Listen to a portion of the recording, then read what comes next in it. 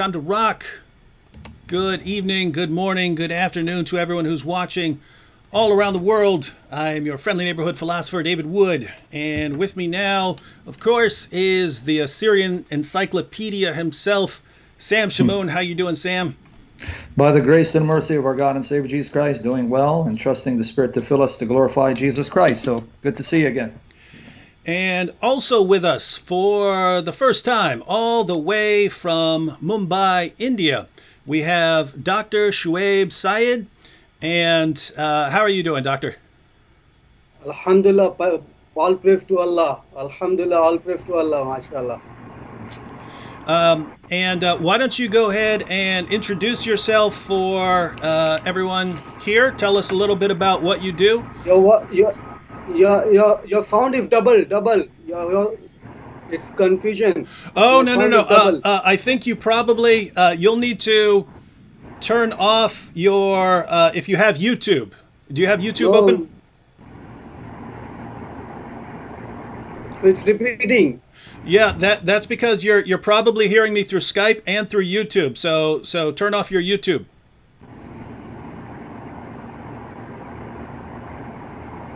Okay.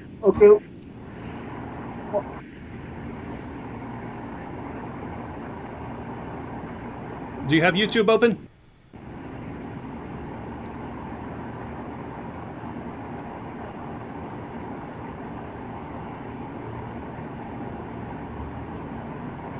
One second, everyone. We just want to get this taken care of here at the beginning. Okay, I'm fine. Is that fine?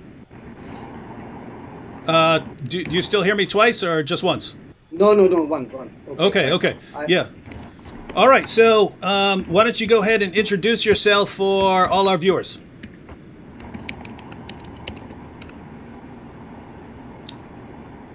Do you hear me? Yeah, I can hear you. Is it Sam? You're asking Sam or me? Oh, I'm talking to you. Why don't you go ahead and introduce yourself for everyone? They know Sam.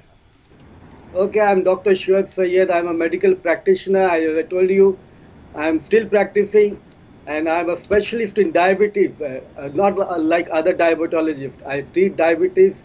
In 7 weeks' time, he is back to normal. He has to stop all the anti-diabetic medicines, alhamdulillah. And also obesity. If you are fat and you want how many kg, I can make you that kg. If you are 100, if you want 70, I can make you 70 in 3-4 months time. Alhamdulillah. So I'm a specialist there. But I'm alhamdulillah from my college days. This is I think more than 25-30 years now that I am alhamdulillah in the field of dawah. Dawah means calling people towards Islam. And speaking to Christians, pastors, priests in Bombay, because these people, they invited me to their Bible classes. And once they invite me to the Bible classes, I listen to them and I start discussing. This became my hobby. And alhamdulillah, this is how I'm with you. All right. And I see how smart you are. You see me and Sam and you decide to tell us about losing weight. Okay, Man, but you both are not overweight. Don't worry about that. Yeah. All right. Well, just to give everyone an idea of what we're doing this evening, Dr.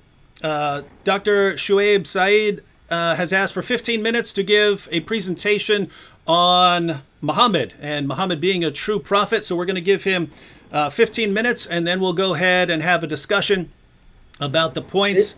Oh, go ahead. Is it only 15 minutes or a little more than that?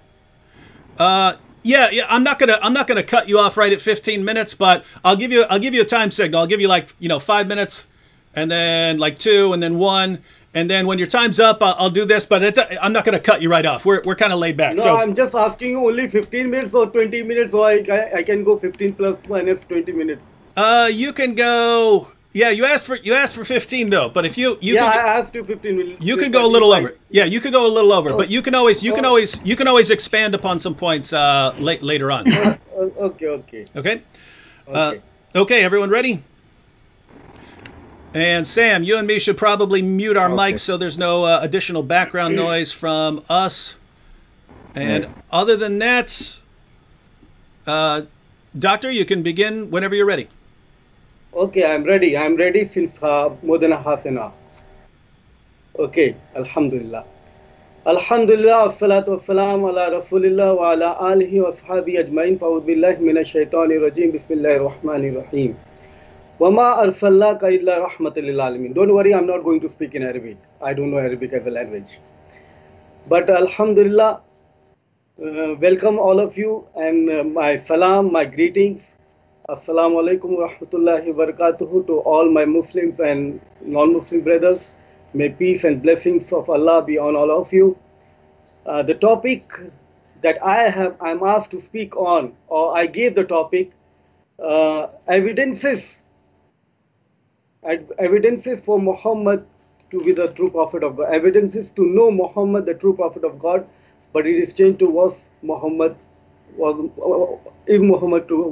the true prophet of God? No.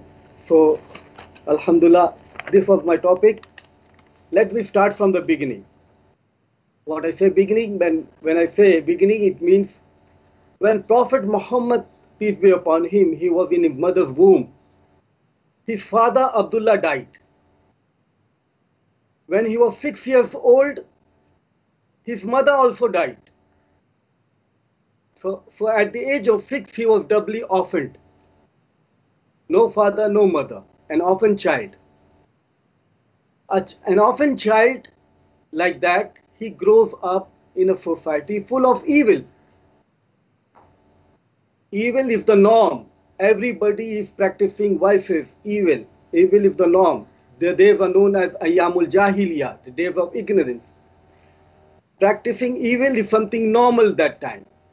But Prophet Muhammad grew up in the same society. He's growing up 8 years old, 10 years old, 15 years old, 20 years old, 25 years old, but not a single evil he gets involved into. Not a single evil he gets involved into. How is it possible? This is amazing.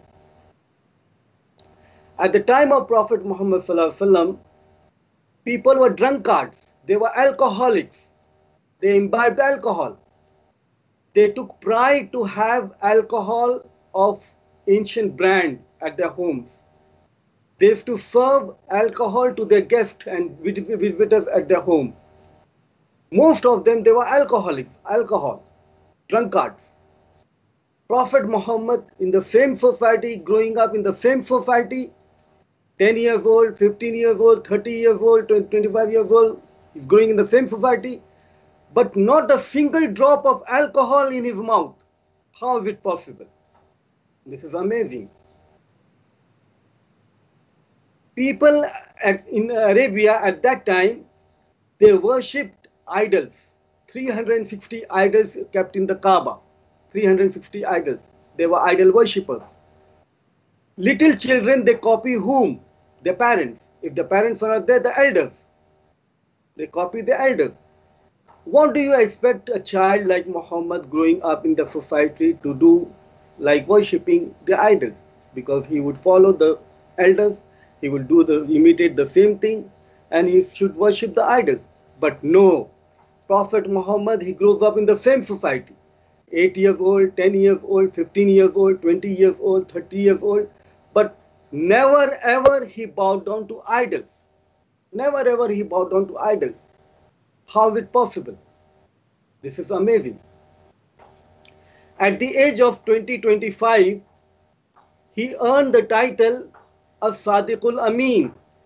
You are the most truthful, most trustworthy. Most truthful, most trustworthy. He earned the title As-Sadiqul Amin. In his lifetime, he never spoke a single lie. He didn't speak a single lie. He never spoke a single lie. People agreed to that. People agreed to him. Because when he stood on Safa Marwa, the hill, when he stood on Safa Marwa, people gathered around about him. And when he said, "Oh people, from behind the mountain, if I tell you an army is going to come and attack you, will you believe me?" And they all said, "We will believe you because we never heard a lie from you. You never spoke a lie before." So they agreed that he didn't speak a lie. A person who did not speak a single lie for all his 40 years of his life, he didn't speak a single lie all his life, so for 40 years. Why people lie? To benefit oneself. He did not speak a single lie for 40 years to benefit himself. Can you imagine a person who did not speak for 40 years to benefit himself? He starts speaking lies from the next day onwards, 40 plus 1 day for 23 years continuously, on a daily basis, lies after lies, hundreds of lies, thousands of lies, daily basis. This is just impossible. So I say that when he didn't speak a single lie all his life to benefit oneself, why he should lie for akhirah, for hereafter, after 40 plus 1 day, for next 23 years. So when he said that I am the prophet of God, he was not lying, he was speaking the truth. When he said that angel Gabriel visits him, he was not speaking a lie, he was speaking the truth. He spoke truth all his life. How is it possible a man who did not speak a single lie all his life for 40 years start speaking lies after lies? No, this is just impossible. This is how we come to know that Prophet Muhammad, peace be upon him, peace and blessings of Allah be upon him, he was the true prophet of God. Now, from the seerah, from the biography of the Prophet ﷺ, if you read his life stories, and I would suggest the audience to read one book that is the biography of Prophet ﷺ, The Sealed Nectar by Safiur Rahman Mubarak Puri. And if he reads this biography, Alhamdulillah, all praise be to Allah, he will come across many evidence, and he should read this book with an intention that let me find out the evidences and proofs for the genuineness and for the authenticity of the prophethood, for Prophet Muhammad, the true prophet of God. With this intention, you start reading this book, and you will come across several instances, several events which will prove to you that Prophet Muhammad ﷺ was the true messenger of God. He will come across the incident of Miraj, ascension, going to the heaven. At the first moment, at the first shot, you will see how is it possible. How can a person in a moment's time he can go to Jerusalem and come back, and that also he goes to the heavens and comes back. And at the first moment, you will realize this is false. This is nothing true. But when you read it correctly and attentively, and if you read it properly, you will find the proofs for his Miraj, for his ascension, and you will amazed that definitely you will be confirmed again that he is the messenger of Allah.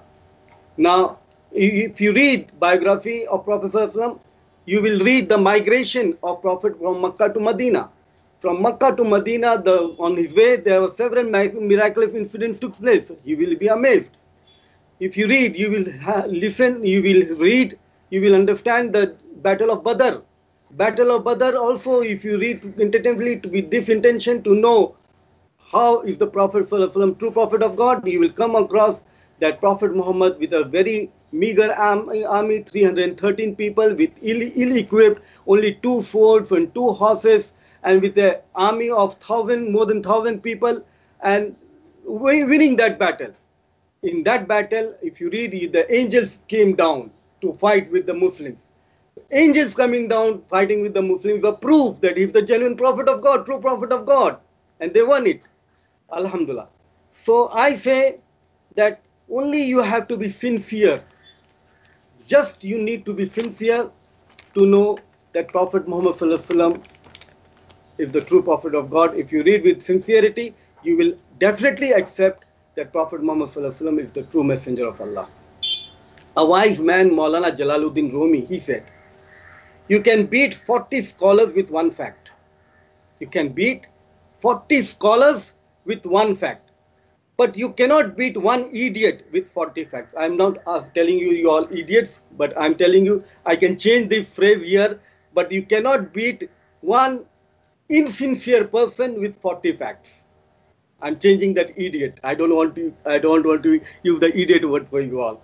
So I can repeat, you can beat 40 scholars with one fact, but you cannot beat one insincere person with 40 facts.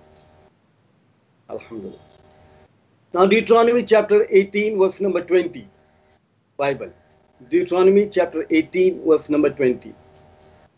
It says, how to know that he is the false prophet? And I read, but the prophet which shall presume to speak a word in my name, or that shall speak in the name of other gods, even that prophet shall die. So the criteria is that if you claim falsely that you are prophet of God, you speak a word which God has not spoken, and you are speaking presumptuously, and God has not spoken, or you speak in the name of other gods, then even that prophet shall die. Punishment is that you shall die.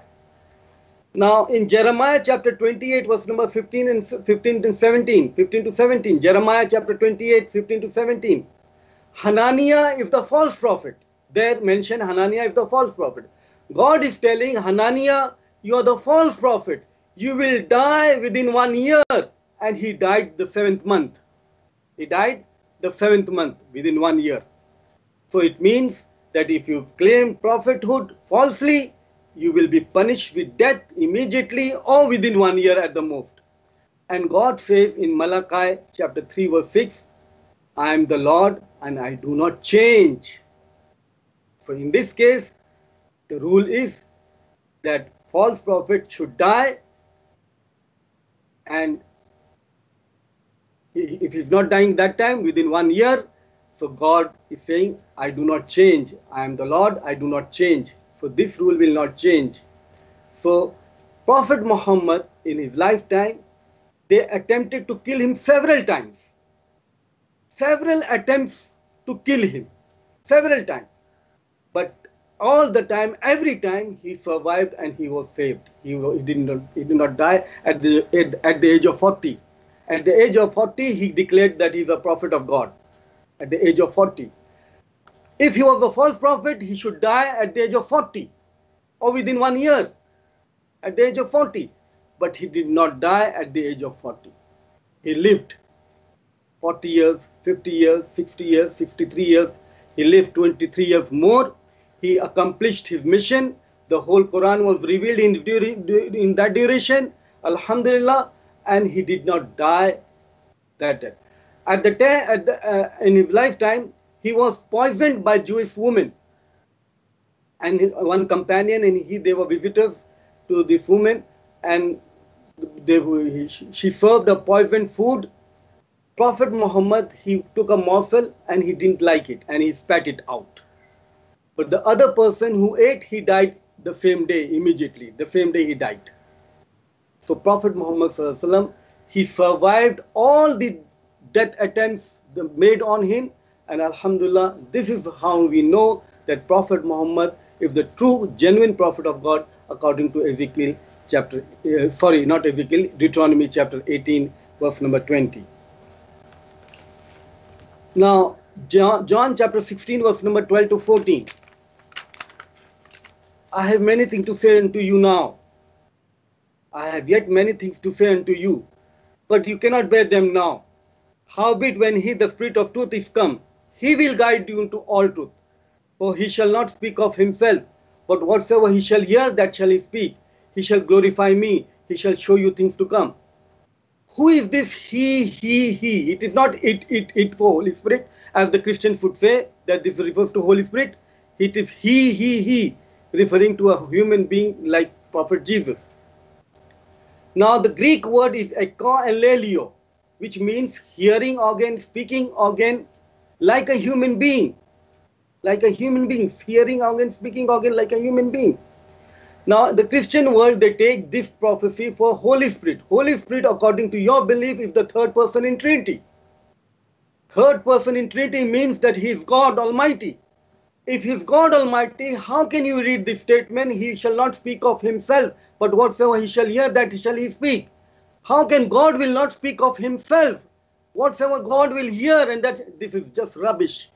So again, we conclude that Jesus Christ, here prophesying a man like him, and this prophecy we say is Prophet Muhammad. 1 John chapter 4, verse number 1 to 3. Beloved, believe not every spirit, but try the spirit whether they are of God. Don't believe every spirit, but try the spirit whether they are from God. Because many false prophets are gone out in the world. Many false prophets are gone out. So prophet word is used synonymously with the spirit. Hereby you know the Spirit of God. This is how you know which is the true prophet of God. Every spirit, every prophet that confesseth that Jesus Christ is come in flesh is of God. So if Jesus Christ is come in flesh, then I'll take few minutes more. If Jesus Christ is come in flesh, then he is from God. Prophet Muhammad claimed and glorified Jesus Christ is upon him. And you can find in the Quran encyclopedia is with you, he will confirm that Prophet Muhammad sallallahu alaihi wasallam, he glorified Jesus Christ is upon him in chapter 4 verse number 171, in chapter 19 verse number 30, several places, alhamdulillah. 25 times he's mentioned in the Quran, alhamdulillah, 25 times. So Jesus Christ was mentioned by Muhammad sallallahu alaihi wasallam that he's human being, he came in flesh. Every spirit that confesseth not that Jesus Christ is come in the flesh, if the spirit confesses, if the prophet confesses that Jesus Christ did not come in flesh, that spirit, that prophet is not of God. Whereof, that spirit of an antichrist, is an antichrist. Whereof you have heard that it should come, and the verse says that you know that it should come. Whereof you heard that it should come, and even now already is it in the world. The antichrist is already present at that time. Who is that antichrist? You have to find out at that time who is saying that Jesus Christ did not come in flesh. And you will easily come to know who is that antichrist. And that person is there at the time when the verse is spoken. Even now already is it in the world. This antichrist does not refer to Prophet Muhammad. Prophet Muhammad is not during that time. So again, it confirms that Prophet Muhammad is the genuine prophet of God. And alhamdulillah, if next session I will prove to you how Quran is miraculous. And once you prove that Quran is miraculous, then you know that this is Prophet Muhammad. This is from Prophet Muhammad. And now, if Quran is miraculous, then Prophet Muhammad is the true messenger of Allah, true messenger of God. This is how you come to know that Prophet Muhammad sallallahu alaihi wasallam is the true messenger of God. With this I conclude. Wa akhiru da'wana anil hamdulillahi rabbil alamin. Thank you, Doctor. Now, Dave? Yeah, you hear me? Make sure, yeah, we cover all these points before we go to another subject. So all these points got to be covered before we go to another subject. Oh yeah, right? we definitely want to go through all these. In fact, Dr. Shuaib, if you want to, if we don't end up getting to the Quran, if we end up just going through these points about Muhammad, you're welcome back. You're welcome back. Any other time to finish up any points we don't get to present your case for those. Sam, yes. I'm assuming we'd like to go through these Bible passages first. Is that a good place to start? Can I start from the bottom up? Yeah, you can do that. Because the Paraclete. Yeah, but don't go. Yeah, don't respond to everything. Just respond to some of the points, and then we'll give the doctor a chance. That's what I'm saying. Not some of points. Some of the points. Explain all the points. You want him to go through all of them now? Oh, hold on. All the points. Let me hear. Let me hear what he has to say. Time out. We're going to go through every point, but I'm going to give you a chance. I'm going to go now to the Paraclete, give you a chance to respond. We're going to go, because we're going to go through all the points, and I want your feedback. But I want you to now respond, because you quoted John. So let me know when I'm ready. You're good. When we begin. Okay. So now, guys, I want you to pay attention. By the grace of the Lord Jesus Christ, he appealed to the Paraclete. He even misrepresented what the Greek word means.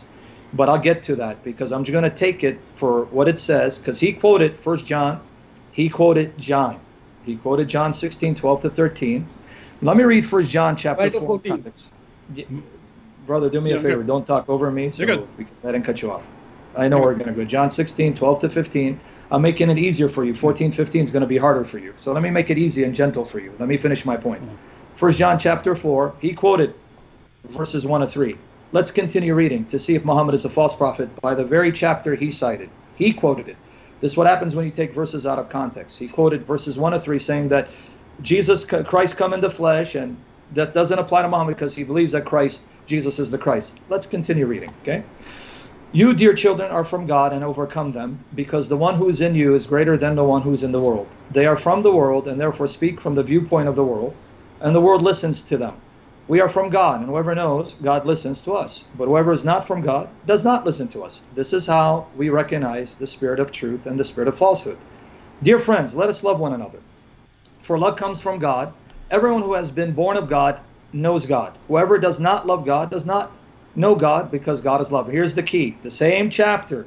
This is how God showed his love among us. He sent his one and only Son into the world that we might live through him. This is love, not that we love God, but that he loved us and sent his Son as an atoning sacrifice for our sins. Dear friends, since God so loved us, we also ought to love one another. No one has ever seen God, but if we love one another, God lives in us, and his love is made complete in us. This is how we know that we live in him and he in us. He has given us of his Spirit. And we have seen and testified that the Father has sent his Son to be the Savior of the world. So my challenge to Shuaib is, show me in the Quran where it says that Allah is the Father of Jesus. Jesus is the Son of God that was sent into the world to become flesh. That's what it means, Christ came into flesh. The Son coming to become flesh to then offer himself as a sacrifice for our sins. Give me the ayah of the Quran that says that, because you use this. Because if you don't, then the chapter you use proves Muhammad is a false prophet and antichrist. According to the chapter, you cite it. I didn't cite it. You did. So make sure you quote. When you come to respond to this, give me the ayat where it says, Allah is the Father of Jesus. Jesus is his only Son, sent to the world to offer himself as a sacrifice. You won't find it. But let's go to John 16. This again is going to prove that Jesus is God and Muhammad's God. You quoted John 16, 12 to 15. Beautiful. Let's start at verse 7. But verily, truly, I tell you, it is for your good that I'm going away. Unless I go away, the Paraclete will not come to you. But if I go, listen to this, Shuaib, I will send him to you. I, Jesus, will send him to you. When he comes, he'll prove the world to be in the wrong about sin and righteousness and judgment. About sin, because people do not believe in me. About righteousness, because I'm going to the Father, where you can see me no longer. And about judgment, because the prince of this world now stands condemned. Now let's read the part that you focused on. I have much more to say to you, more than you can now bear. But when he, the Spirit of truth, comes, he will guide you into all the truth. He will not speak on his own. He will speak only what he hears, and he will tell you what is yet to come. He will glorify me, because it is from me that he will receive what he will make known to you. And here's the key. All that belongs to the Father is mine. That is why I said the Spirit will receive from me what he will make known to you. So in that very chapter that you cited, Jesus says, God is the Father. I own everything that belongs to the Father. I will send him, and that's confirmed in John 15, 26. When the advocate or the paraclete, helper, everyone who translated comes, whom I will send you from the Father, the Spirit of truth, who proceeds from the Father, he will testify about me. So Shuaib, you said this is Muhammad. Show me in the Quran where it says God is the Father of Jesus. Jesus is the Son of God who came into the world to become flesh, to die for our sins. And if you believe this is Muhammad, Jesus said, I will send Muhammad to you from the Father. So do you believe Jesus is the Son of God who owns everything that belongs to the Father, and that he sent your Muhammad, that Jesus in heaven sent your Muhammad? If so, you just made Jesus Allah, the God of Muhammad. So I want you to address these points before we deal with the rest, because we have a lot more for you. But go ahead, address this, please. Okay, you said that Jesus died for your sins of atoning sin, sacrifice for sins. Dying for the sins is a lie in Christianity. Dying for the sins is a lie in Christianity. Why I say? Because the first time dying for the sins of Jesus dying for the sins is mentioned by Paul. Paul in 1 Corinthians chapter 15 verse number 3 and 4, he says that Christ died for our sins according to the scriptures. What is according to the scriptures? According to the scriptures means that it is there in the Old Testament, because when he said the New Testament is not in existence. According to the scriptures means that it is there in the Old Testament. Then he was number 4, he was buried and he rose again from the dead. He rose again the third day according to the scriptures. What is according to the scriptures? Meaning it is there in the Old Testament. I am asking the Christian world, where is there in the Old Testament? This is not there in the Old Testament. This is not there in the Old Testament. It is not there because this is against Jewish. Old Testament is basically a Jewish scripture. You cannot have in a Jewish scripture somebody dying, hang on the cross. He's a cursed person. How can this cursed person, after he dies, he is glorified and he is coming back to life again? This is against the Jewish belief.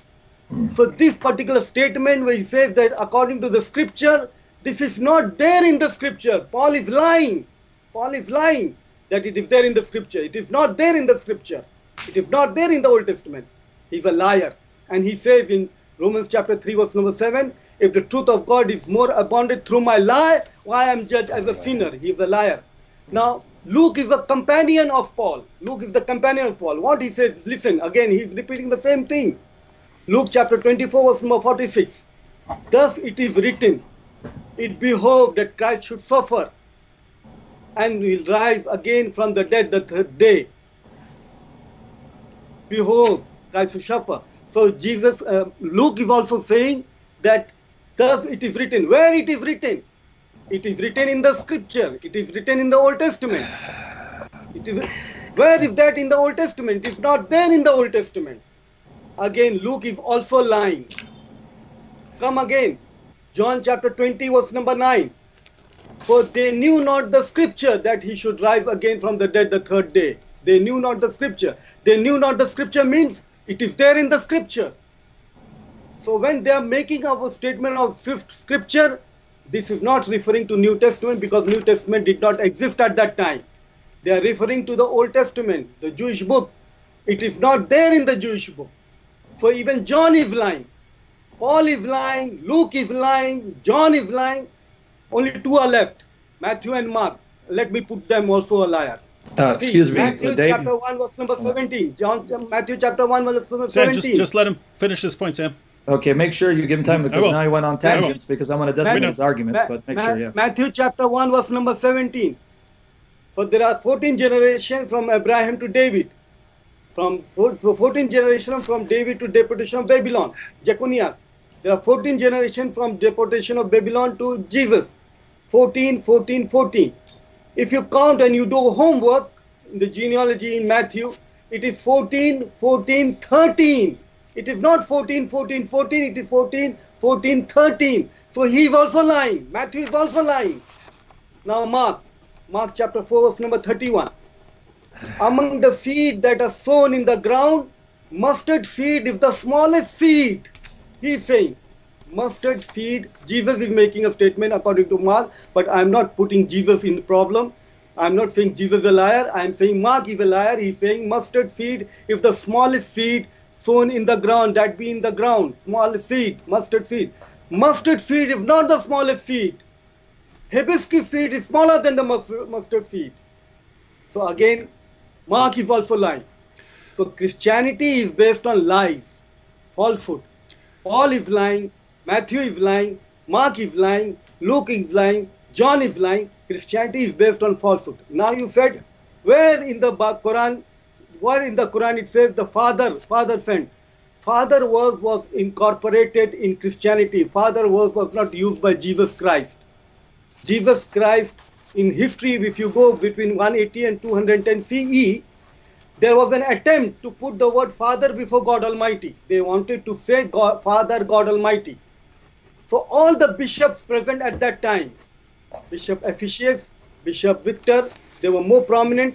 They were all agitated and fought that no, Father should not be added into before God Almighty. So they were not successful. They were not able to put the word Father before God Almighty. So the word Father was not in use till 210 CE. The word Father must have come into use later in period because you don't have any scripture from the 1st century. You don't have any scripture from the 2nd century. You don't have any scripture from the 3rd century. What you have, scripture from the 4th century onwards. If you can produce complete scripture from the 1st century, I can show you the word Father is not used in the scripture. So word Father is an interpolation, it is a concoction, it is a addition. Word Father. Son of God.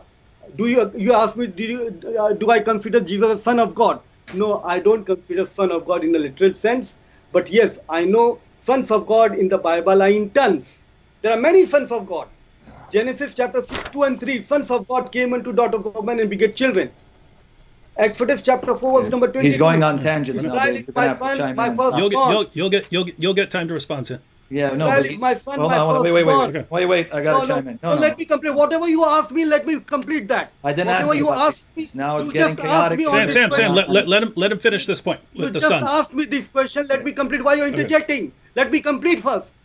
So, sons of God in the Bible are in turns. Exodus chapter 4 verse number 22. Israel is my son, my firstborn. Ephraim chapter 31. In Jeremiah chapter 31 verse number 9. Ephraim is my son, my firstborn. Luke chapter 3 verse number 38. Adam is the son of God. And Christian, they say all others are a son of God. Jesus is the son of God. No, Adam is also the son of God. Luke chapter 3 verse number 38. Romans chapter 8 verse number 14. As many as are led by the Spirit of God, they are the sons of God. So sons of God in the Bible are in turns. There are many sons of God. So you cannot give the term son of God to be divine.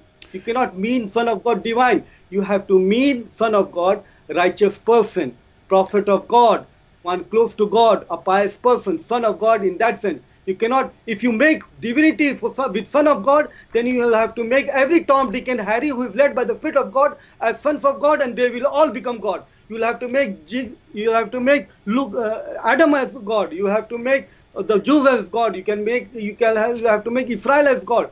So you cannot afford to make so many gods. Okay. Jesus Christ, peace upon him, was son of God, but in a sense that he was a righteous prophet of God. That's all. All right. I'm sorry that I took. All right. No problem. Hey, Dave, thank you, Doctor. Let me say something. I'll turn it over to you, Sam. So no, I'm counting that last part because you did bring up Jesus being the Son in 1 John 4. So has nothing to do with the context he did. But let me say something. I want to say something. Can I say something? One second. I'm gonna hand it over to you. I just want to recap for people because there are a lot of viewers who weren't here when we watched when we started. The doctor brought up the Gospel of John. In his case for Muhammad being a prophet, and he brought up 1 John 4 to show that Muhammad is a prophet. Sam pointed out that according to 1 John 4, Muhammad is an antichrist, and that according to the prophecy in John, Jesus is God who sends the Comforter. And the doctor responded by calling John a liar, calling Matthew a liar, Mark a liar, Luke a liar, Paul a liar. I get proof. Well, it's irrelevant. The entire Bible could be nothing but lies. That wouldn't make Muhammad a prophet, which is actually our topic. All right, I just wanted to recap there. All right, Sam, so how do you respond to these points? Here's one thing I want to do. This man, I'm going to now take my time to decimate his arguments, but I'm warning him now, and you better listen carefully. Anytime you attack, don't be upset when I embarrass your prophet and your deity, because you went off topic, because you can address the topic. Now let's talk about deception. Since you ran because you were afraid of my arguments, I'm going to decimate your arguments one by one. In chapter 3 of your Quran, chapter 3 verse 55, your God is called Khairul Makirin, the worst, the greatest of all deceivers. He makes even Satan look honest because your God is a wicked liar and a deceiver. In chapter 8 verses 43 to 44 of the Quran, in chapter 8 verses 43 to 44, your God is so impotent and powerless, and he's such a wicked demon, he had to lie to your prophet in a dream, making it seem to your prophet that the people at Badr were less than they were, because it says, had he showed them to you as their actual number, you would have been afraid. So talking about lie, your God is the most wicked, evil imposter, deceiver. He makes Satan look honest. Now you want to talk about more lies? Your God sanctioned your prophet in chapter 4 verse 24. You are using Quran now. One second. I didn't let Sam interrupt you. I didn't let Sam interrupt you. So let him Why respond. Is using Quran? Why is using Quran? You asking why? This is a debate about. This is a debate. This is a debate about. Quiet. This is a debate about the prophethood of Muhammad. He's quoting the Quran. Your arguments, I mean, if you get to go off topic and talk about Matthew and Mark when we're talking about whether Muhammad's a prophet, then obviously he gets to quote the Quran. He said atoning sacrifice. Jesus died for sin. Look, we're not atoning sacrifice. He said atoning sacrifice. Okay. I didn't say atoning sacrifice. He said ask me atoning sacrifice. Christianity could keep yelling. Go ahead, Sam. I'm sorry. You keep yelling, I'm going to embarrass you. You don't know who I am. Don't cut me off. Listen, you attack the Bible, I'm going to bury your religion. So Chapter 4, verse 24, to show how wicked and evil, immoral your God is. He says to your prophet that married women are unlawful except those whom your right hand possesses. So according to Sunan Abu Dawud, number 2150, your wicked, immoral prophet said, when you take a woman captive who's married, you can rape her and then sell her. It doesn't matter, she's married. So if you want to talk about evil, I will really embarrass your prophet and your wicked God. But on top of that, in chapter 4, verse 24, and chapter 5, verse 87, Surah Al-Ma'idah, according to your hadith, your prophet treated women as whores. He treated them as prostitutes. He called it zawaj al-muta. So I'm going to ask you, if a Muslim came to you at the time of your prophet and said, your mother who's not married, I want to do muta with her. I'm going to marry her for 3 days and pay her money. Would you say, oh yes, alhamdulillah, praise be Allah, brother.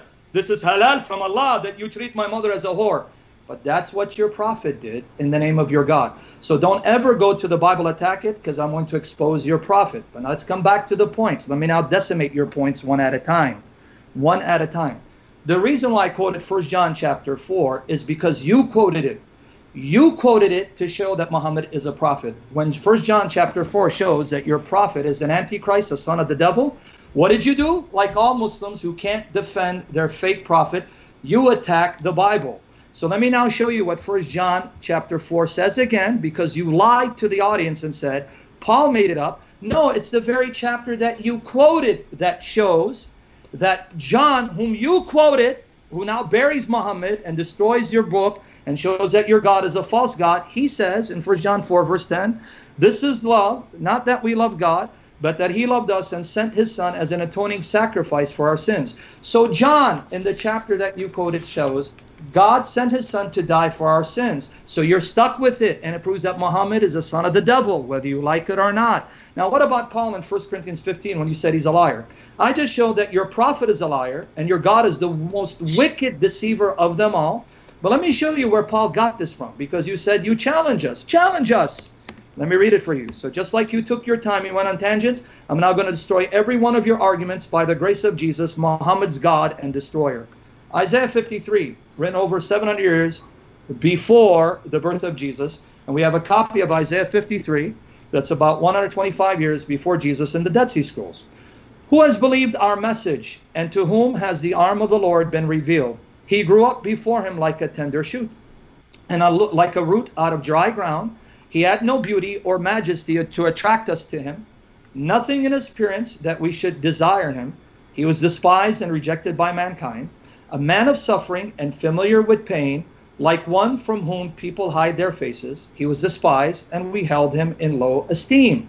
Surely he took up our pain and bore our suffering, yet we considered him punished by God, stricken by him and afflicted, but he was pierced for our transgressions. He was crushed for our iniquities. The punishment that brought us peace was upon him, and by his wounds we are healed. We all, like sheep, have gone astray. Each of us has turned to our own way, and the Lord Jehovah has laid on him the iniquity of us all. He was oppressed and afflicted, yet he did not open his mouth. He was led like a lamb to the slaughter, and as a sheep before its shearers is silent, so he did not open his mouth. By oppression and judgment he was taken away. Yet who of his generation protested? For he was cut off from the land of the living. For the transgression of my people, the sin of my people, he was punished. He was assigned a grave with the wicked, and with the rich in his death. Though he had done no violence, nor was any deceit in his mouth. Yet it was the Lord's will to crush him and cause him to suffer. And though the Lord makes his soul an offering for sin, he will see offspring and prolong his days. And the will of the Lord will prosper in his hand. After he has suffered, he will see the light of life and be satisfied. By his knowledge, my righteous servant will justify many. My servant will justify many, and he will bear their sins. Right in your face, implodes on Muhammad, showing Muhammad is an antichrist. Isaiah says he will bear their sins. Therefore, I will give him a portion among the great, and he will divide the spoils with the strong, because he poured out his life unto death and was numbered with the transgressors. For he bore the sin of many and made intercession for the transgressors. So Isaiah with Paul says, your prophet is a son of the devil, an antichrist, and your God is a false God. Glory to Jesus. And then you slandered Paul, and you said that Paul said my lies, right? Let me now again embarrass you for misquoting Paul. Romans 3, verses 7 to 8. Unlike your God who says, Khairun Makirin. I have the Arabic lexicons and the context to show Makir means your God is a wicked deceiver. So hopefully you don't tap dance, because if you're going to get dirty, I'll get dirtier than you. But let me show you what Paul said about the passage you misquoted, to your shame and humiliation. Glory to Jesus, he's delivered you into my hands. Glory to Jesus, because you don't know who you're messing with. Romans 3, verses 7 to 8. Someone might argue, like you slanderer Paul, Muhammad wasn't even worthy to kiss Paul's sandals. Someone might argue, if my falsehood enhances God's truthfulness and so increases his glory, why am I still condemned as a sinner? He's saying someone may say that. Why not say, as some slanderously claim that we say, like you did? Paul just said you're a lying slanderer, because liars accuse me of saying this, and I don't say this. That's what they accuse me of. So you just got exposed again for shamelessly butchering the Bible, the very Bible that the Quran says used to judge your prophet, and your prophet is condemned as a son of the devil according to this Bible. Let us do evil that good may result. Their condemnation is just. Now let me show you Paul, why he's better than your God and Muhammad. 2 Corinthians 1:12. Now this is our boast. 2 Corinthians 1:12. Now this is our boast. Our conscience testifies that we have conducted ourselves in the world, and especially in our relations with you, with integrity and godly sincerity. Unlike Muhammad, who says his God is the greatest deceiver. Unlike Muhammad, who prostituted women, treated them like whores, calling it zawaj al-muta. Unlike Muhammad, who took married captive women, chapter 4, verse 24, and raped them and sold them, even though their husbands were still alive. Paul condemns Muhammad as a son of the devil. Glory to Jesus Christ, the God of Muhammad. With integrity and godly sincerity, we have done so relying not on worldly wisdom, but on God's grace. So he just called you a liar again, Shuaib. He said, unlike your prophet, we have conducted ourselves with integrity and godly sincerity. 2 Corinthians chapter 2, verse 17. Unlike so many, unlike Muhammad, he means, we do not peddle the word of God for a profit. On the contrary, in Christ we speak before God with sincerity, as those sent from God. So he's not like your prophet who used the Quran for money and to whore women and rape them. Glory to Jesus. Paul is no Muhammad. He's better than Muhammad. 2 Corinthians 4, verses 1 and 2. Therefore, since through God's mercy we have this ministry, we do not lose heart. Rather, we have renounced secret and shameful ways. See, he's saying, I am not a Muslim. I'm not like your wicked God and prophet. We renounce secret and shameful ways. Unlike Muhammad, who allowed his companion to murder Ka'b ibn al-Ashraf, using deceit, shameful deceit, to murder someone who was mocking your prophet. Thank you, Paul, for being better than Muhammad and his God, because you serve the true God, Jesus Christ, Muhammad's God and destroyer. Thank you, Paul. You're a godly example, unlike Muhammad. We do not use deception. Wait. What don't you do, Paul? We do not use deception. So wait, Paul, you're saying you're better than Allah and Muhammad? Allah says, I'm the greatest deceiver of them all. Muhammad told Muhammad bin Maslama, you can use deceit to murder Ka'b ibn al-Ashraf, murder him, and you're saying you're not like Muhammad, the son of the devil, and Allah his God? Thank you, Paul, for being a holy example of what a true believer in the true God is like. Not Muhammad, who raped women, prostituted them, used deceit to murder his enemies, and Allah deceived them in a dream, because Allah is not the true God. He is the devil who inspired Muhammad. Thank you, Paul. We love you, Paul, and we will always honor you, unlike Muhammad. Nor do we distort the word of God, like Muhammad, who distorted the Bible to shame and humiliation, like him, a follower of Muhammad, distorting the Bible to shame and humiliation. You're not like that, Paul? Thank you, Paul. I can't wait to see you in heaven, my brother in Christ. On the contrary, by setting forth the truth plainly, we commend ourselves to everyone's conscience in the sight of God. Now let me call you out again for your bold-faced lie. You said that in the 1st and 2nd century and the 3rd century, you said that they debated whether they should put the word the Father before God. I'm going to call you out on that lie. Give me the source. Give me the reference, because we have it online. Irenaeus says you're a liar. Tertullian says you're a liar. Justin Martyr says you're a liar. Hippolytus says you're a liar. Novatian says you're a liar. You're lying in front of me about church history. Quote the source. It's here. All the church fathers, historical documents are here. Give me the name of the source so I can look it up and show you, because I'm going to save it for later. I'm going to quote these men showing you're a liar, because they all say that the one God is the Father is the one God. So don't think you're going to get away with your lies and your deceit. It ends for you tonight by the grace of Jesus Christ, Muhammad's God and judge. Finally, and you better answer this, you went through a whole list where Israel's the son of God, Ephraim's the son of God, Adam's the son of God, and you attack straw man. I didn't say being the son of God makes you divine, but I know you had to attack straw man because you are pitiful, you can't refute me. So let me repeat again. The very passages you cited again prove that your prophet is an antichrist, because according to Surah Al-Ma'idah, write this down because you're going to have to defend your Quran, because it's about your prophet, not about my Bible. Don't run. We invited you to defend Muhammad, but like a coward you ran to the Bible, but the Bible will bury your prophet. Chapter 5 verse 18 of the Quran, Shuaib. It says the Jews and the Christians are not the sons of Allah. Chapter 5 verse 18. Chapter 9 verse 30. It says those Jews who say Uzair is the son of Allah and the Christians say that Jesus is the son of Allah, Allah will fight them. Chapter 19 verses 88 to 93. There it says the only relationship you can have with your false God is a slave to master relationship. Thank you for proving to everyone here the Old Testament condemns your prophet as a son of the devil, because Israel is the son of God, Ephraim is the son of God, and Adam is the son of God, but your prophet says no, no one's the son of God. So the Old Testament, New Testament condemned your prophet to hell and proves that he's a false prophet. So thank you, Shuaib. You're supposed to refute our points and prove Muhammad. You helped me prove Muhammad is an antichrist, son of the devil. Thank you, Lord Jesus. Stick to the topic, and I'm warning you. Anytime you attack and mock, I will embarrass you by the grace of Jesus, the God of Muhammad. So behave yourself and be respectful. Address the issue. Don't go on side issues. So Dave, you can control this. All right. Wait, yeah, one second here. And yeah, normally I would say that a lot of what Sam would have said would have been off topic for the debate, but Dr. Shuaib did bring up all of these issues, and so had to give Sam an opportunity to respond to those issues. But guys, we don't want everyone. Well, we don't want two things. One, we don't want people going on too long during the exchange, but we don't want people cutting each other off. So why don't we agree to some time constraints? Are we good? Yes. Kind of going 5 minutes, 5 minutes? Would that work? 5 minutes back and forth? Does that work? Does that work, Dr. Shuaib? Okay.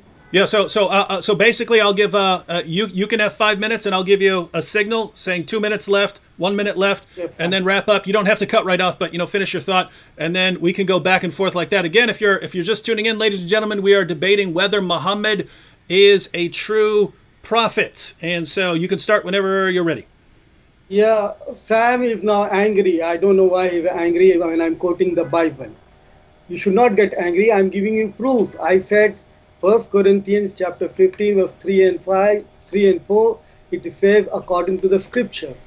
It is not there according to the scripture. You did not quote anything from the scripture. You quote Isaiah 53. The Isaiah 53 doesn't say Christ. Isaiah 53 doesn't speak about coming back to life again. Coming back to life again is not there in your scripture. I'm again and again saying, I'm not saying from my side that he's a liar. Paul is a liar because he said according to the scripture. This is not there in the scripture. John saying they knew not the scripture. This is not there in the scripture. You show me one place where it says in the Bible that the Christ will rise from the dead the third day. Coming back to life, it is not there in the scripture. I gave you proof, and you did not touch on that. You did not touch on that. You should, if you want to defend, if you want to save Paul, then you should save Paul by giving me quotation from the scripture that this is there in the scripture. It is not there in the scripture. Paul is a liar. I can give you many lies of Paul. Because see, Paul said, you're under grace. Christ will not benefit you. Galatians chapter 5 verse 2 to 4 says, Jesus will not benefit you. Circumcision will not benefit you. Paul is crucifying the law, cursing the law, doing away with the law. Jesus said in Matthew chapter 5 verse number 17-20, think not that I have come to destroy the law or the prophets. I have not come to destroy but to fulfill. Except your righteousness exceed the righteousness of scribes and Pharisees, you shall by no means enter the kingdom of heaven. So Paul is saying no law. Jesus is saying keep the law. To the rich person, when he came to say, "What good master, what good thing shall I do to enter the kingdom of heaven?" Matthew chapter 19 verse number 16 and 17. He says, "Why callest thou me good? There is none good save God, and that is God." But if thou shalt enter the paradise, keep the commandments. Jesus is asking to keep the commandments. Paul is saying no law, no commandments. So Jesus Christ is saying anyone who breaks one least commandment, he will be called the least in the kingdom of heaven. Everyone who teaches and does so, he will be called the great in the kingdom of heaven. Paul broke all the laws. Paul broke all the laws. What is Paul in the sight of Jesus? He is the most least, more worse than the least in the kingdom of heaven. I am giving you proof from the Bible. I am not quoting out of hand from my side. I am not from my stomach. No, I am not speaking anything from outside. I am giving you proof. So Isaiah 53 doesn't speak about coming back to life. Isaiah 53 doesn't speak the word, doesn't use the word Christ also. Doesn't use the word Jesus, doesn't use the word Christ. Isaiah chapter 53 verse number 8 speaks about coming back from the prison, coming back from the prison. When was Jesus in the prison? When was Jesus in the prison? Isaiah 53 verse number 8 says, taken back from the prison, brought back from the prison. Jesus was never in the prison. So Isaiah 53 doesn't speak about Christ.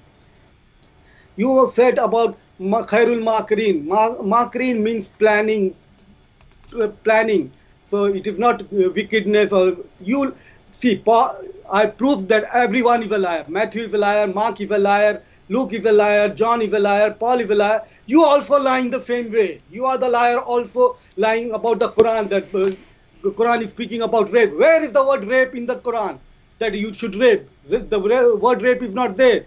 Where is there? You said that Father, go into the history between 188 to 210. And if you read the book by Ahmed Thompson, he mentions that in his book, Ahmed Thompson, he mentioned that book.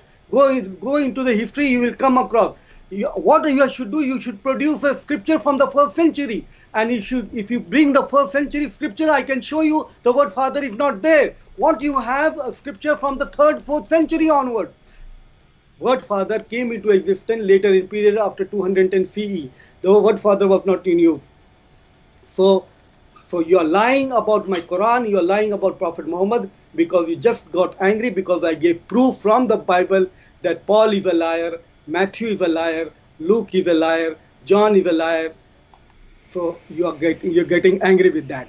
I'm giving proof from the Bible. I'm not giving from my Quran. I'm giving proof from the Bible. I hope you understand. All right. Thank you, Dr. Shuaib. And Sam, I didn't catch much about Muhammad until the very end there. But to remind everyone, our debate is about whether Muhammad is a prophet, and Dr. Shuaib titled it himself that this is going to be evidences for the prophethood of Muhammad. Sam, you have 5 minutes to respond. Yes. Yeah, and by the grace of the Lord Jesus Christ, make sure the next round he focuses on Muhammad, because now I have to refute his rabbit trails and embarrass him further. He just lied to you and said that the word makir means plan or plot. Here it goes. This comes from Lane's Arabic English Lexicon. Lane's Arabic English Lexicon. Makir. He practiced deceit, guile, circumvention, desiring to do another a foul, an abominable, or an evil action. And then in the same, if you go back and read it, it says to deceive. So again, you're lying in my presence. It means to deceive, to connive, to scheme. Your God is the worst conniver, deceiver known to mankind. He is a liar and deceiver. Live with it. That's what your Quran says. You're stuck with it. Then you said, I lied when I said the Quran says that you rape. Yes, it does. It doesn't have to use the word. Chapter 4, verse 24. Shuaib, are you telling me if you're not a Muslim, but you are, let's say, one of the kuffar, and the Muslims attack your city, they take your wife captive and you're alive? Chapter 4, verse 24, Sunan Abu Dawud, number 2150. They take her and they sleep with her. You're telling me your wife says, oh, that's fine. Go ahead. You just entered my city. You murdered most of the people. My husband is still alive. And I'm so excited to have sex with you. Yay! Because you're the mu'minun. It's not rape. Are you serious? Are you think we're that stupid? Chapter 4, verse 24 says, your God says, unlawful for you are married women except those whom your right hands possess. You go to Sunan Abu Dawud, and it says that this was revealed when the jihadis, the murdering thugs of Allah and Muhammad, had attacked the place, took women captive who are married, and your God says, go ahead, sleep with them. That's rape. Ask any woman here. Ask your wife. Ask your daughter. Would they willfully allow their captor to sleep with them? No, that's rape, and they have no say-so in the matter. So your God is a rapist, and your prophet sanctioned rape and prostitution. He called it muta. Now I'm going to follow your rabbit trails, because the subject is not about Paul, but the fact you changed the subject, glory to Jesus, that means you lost the debate badly. You can't defend Muhammad. Even your God can't defend Muhammad. Glory to Jesus. And this is not anger. This is called passion. I'm passionate for my Lord. If you don't care about Muhammad, I don't blame you. I don't care for him either. You again misquoted Isaiah 53 verse 8. My goodness, in my presence, you're lying to me and you think you're going to get away. Let me read Isaiah 53 verse 8. By oppression and judgment he was taken away. By oppression and judgment he was taken away. Where does it say prison? Yet who of his generation protested? He was cut off from the land of the living. You lied and you said, it doesn't say he died. To be cut off from the land of the living means you're dead. And here's further proof. Verse 9. He was assigned a grave with the wicked and with the rich in his death. But you think we're stupid enough to assume, oh, they're going to bury a live man. A man who's alive, they're going to put him in a grave. And, you know, in his death doesn't mean... We're not stupid. We're not illiterate. We don't follow the son of Muhammad and try to be illiterate. He's cut off from the land of the living. He's going to be buried in a grave, and he's put to death, and then he sees the light of life. Isaiah 53, 10 to 11. Yet it was the Lord's will to crush him and cause him to suffer. And though the Lord makes his life an offering for sin, he will see offspring. How does a man dead, cut off from the land of the living, assigned a grave in his death, see offspring? Because he will see the light of life and be satisfied. That's the resurrection, whether you like it or not. So Isaiah condemns your prophet as a son of Satan, as an antichrist, and your God as a false God. Paul is in perfect agreement with the Old Testament. And then you made the very silly argument, well, the word Messiah is not used. If you're going to use that criterion, I'm going to challenge you, because according to your Quran, chapter 7, verse 157, it says that there is a prophecy of your illiterate, unlettered prophet in the Torah and the gospel that's with them. Show me the word Muhammad in the Bible. Show me the word Mustafa, meaning Muhammad Mustafa ibn Abdullah. If you're going to use that silly argument, you just destroyed your Quran, because the Quran says Muhammad is in my Bible, but there's nothing about Muhammad. And I beg you, please be foolish enough to use Song of Solomon 5:16 Mahmadim, because I'm going to further embarrass you. So I'm asking you, please use it, because I'm going to end your apologetics career like Jesus ended the life of Muhammad. Glory to Jesus Christ, the Son of God. How much time I got, Dave? About 10 seconds. Okay, that's it. Make sure he stays on topic, because he keeps going to the Bible because he's scared to defend Muhammad. So go ahead. All right, Dr. Shuaib, just want again remind everyone, this is a debate about whether Muhammad is a prophet and the evidences for Muhammad. We have veered off a lot onto Paul, Matthew, Mark, Luke, John, Old Testament prophecies about the Messiah and the death of Jesus. Dr. Shuaib right now has an opportunity to steer it back onto course and tell everyone who's watching. We have almost 2,800 people watching live. Dr. Shuaib now has this opportunity to tell everyone why we should believe that Muhammad is a true prophet, and he gets an opportunity to expand upon his evidences for the prophethood of Muhammad. Okay. See, he said that I lied about Isaiah 53, that he was in the prison. I'm just reading from the Bible. This is Bible, King James Version Bible. Isaiah chapter 53 verse 8. He was taken from prison. Prison word is there. He was taken from prison. Can you see here? He was taken from prison. Isaiah chapter 53 verse number 8. He was taken from prison. The word prison is there. I'm not lying. But now you say that I should prove Muhammad as the messenger of God. Let me do that. See, Quran, alhamdulillah, is a book given by Muhammad peace upon him. It was revealed to Prophet Muhammad, and Quran is miraculous. And I can prove to you in 5 minutes that Quran is miraculous. In Quran chapter 2 verse number 255. Chapter 2 verse number 255. This is known as Ayat al-Kursi. This Ayat al-Kursi is one big verse but has 9 phrases. First one, Allahu la ilaha illahu al-hayyul qayyum. Allah, there is no God but He is al-hayyul qayyum. Two attributes, all living and eternal. Allahu la ilaha illahu al-hayyul qayyum. La ta'khudhu sinatan wa la nawm. He doesn't slumber, He doesn't sleep. Second phrase.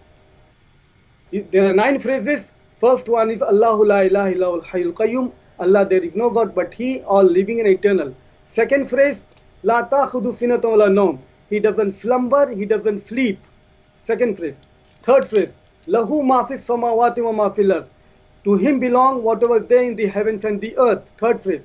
Fourth phrase, Man dhal ladhi yashfa'u indahu illa bidni.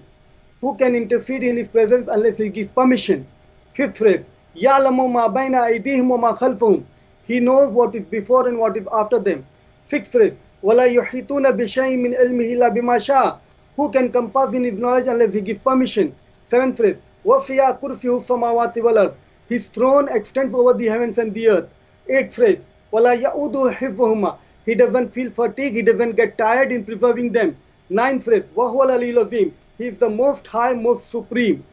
Now these were the 9 phrases. Now the first one and the 9th one.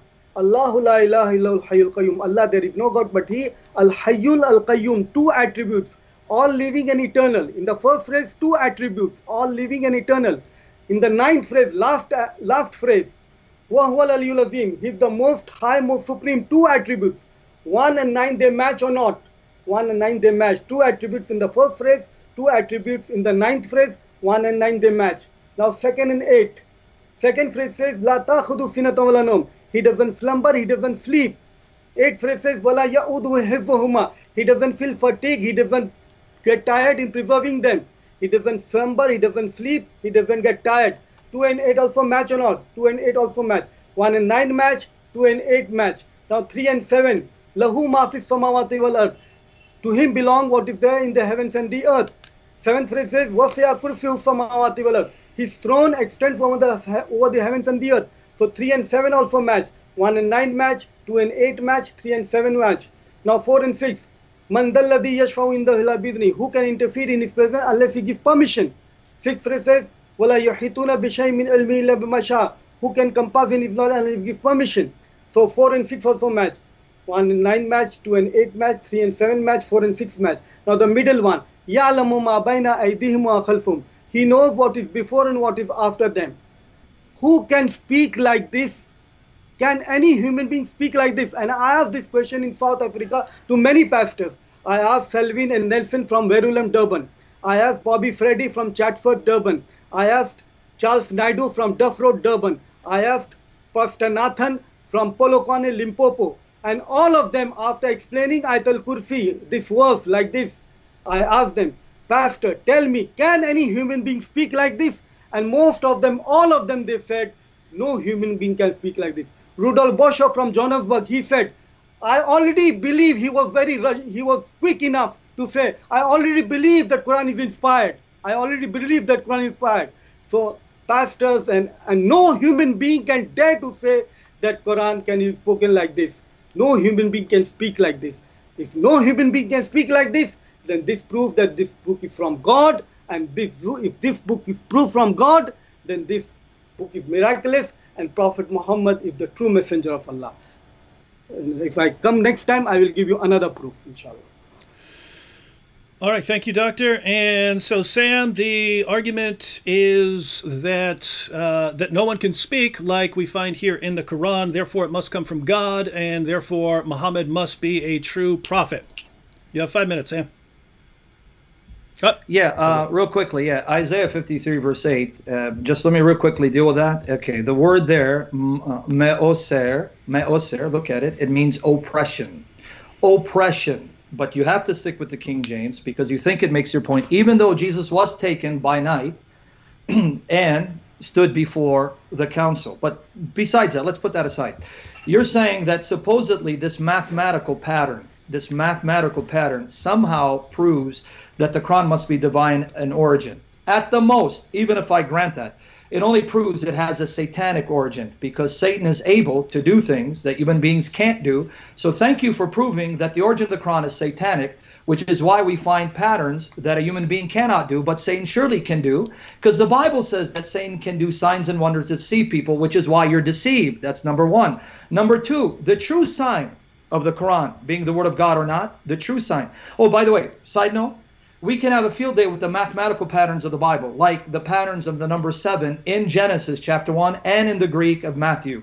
But let's put that aside, because the true sign of a prophethood, according to your Quran, the true sign that the Quran is from God or not is whether we can find many contradictions in it. Chapter 4, verse 82. So let's have a field day with your Quran, because chapter 4, verse 82 tells us this is how you're going to know whether this is from other than Allah. You'll find many contradictions. So I'm going to challenge you where you can show me in the Quran it says, hey, mathematical patterns is a proof of the Quran.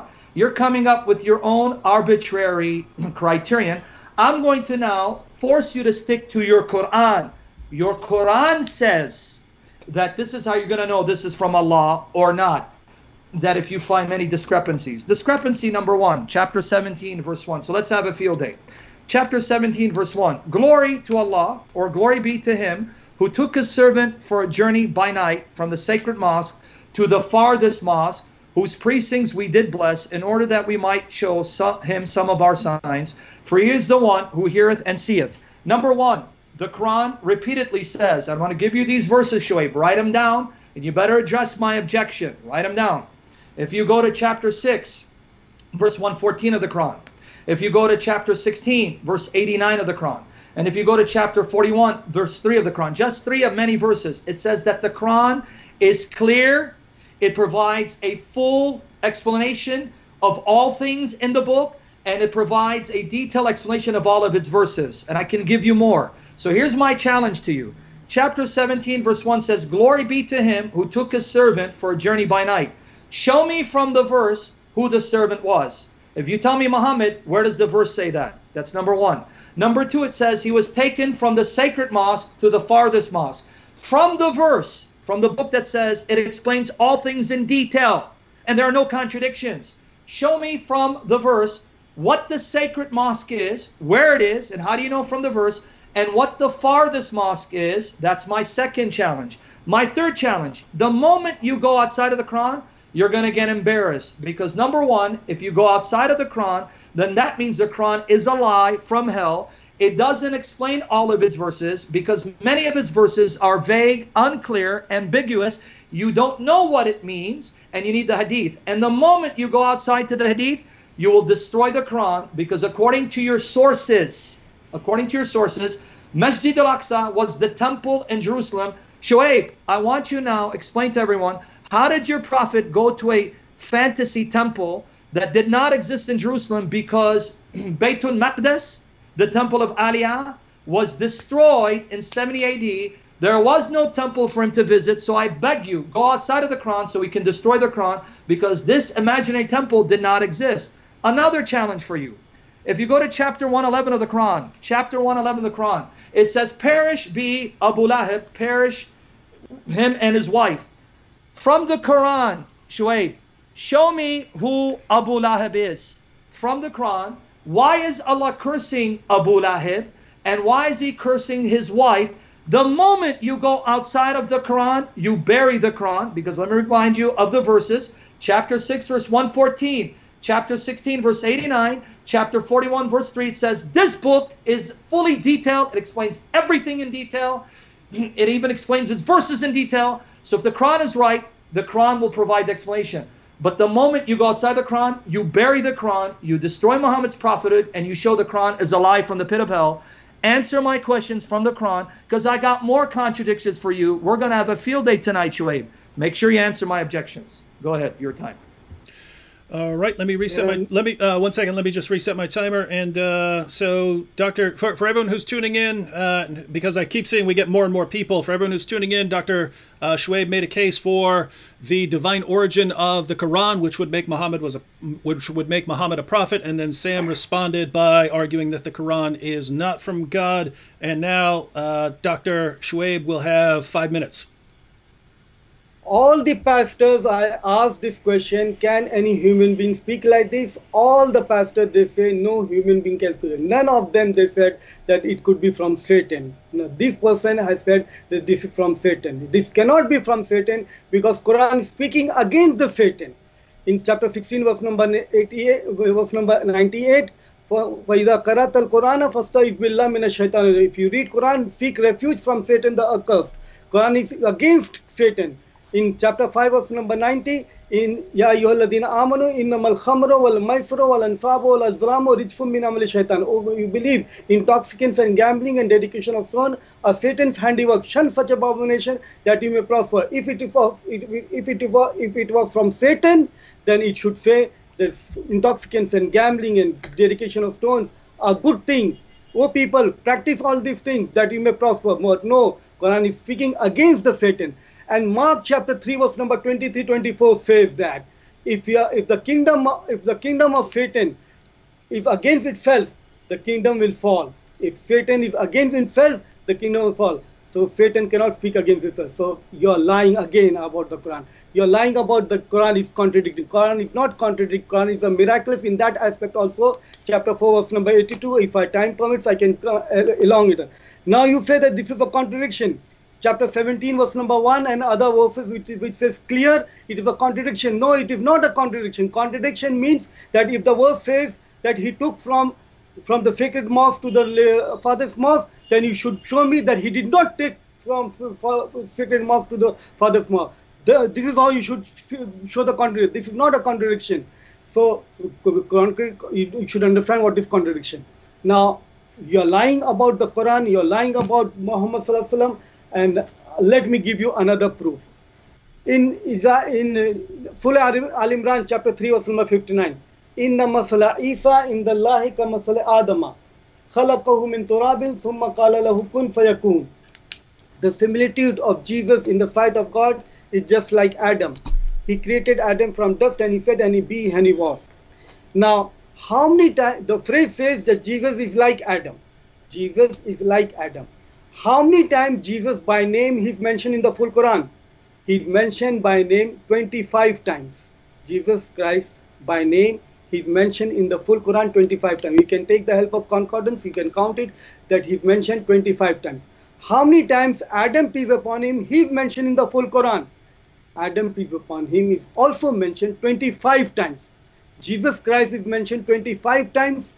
Adam, peace upon him, is also mentioned 25 times. Is this not amazing? This is amazing. And Quran was not revealed in numbers. It was not revealed within the ayat numbers. Now, this was in chapter 3 verse number 59. There are 351 verses before this verse. Chapter 3 verse number 59 in the Quran. In these 351 verses, how many times Jesus is mentioned previously? First time Jesus is mentioned in chapter 2 verse number 87.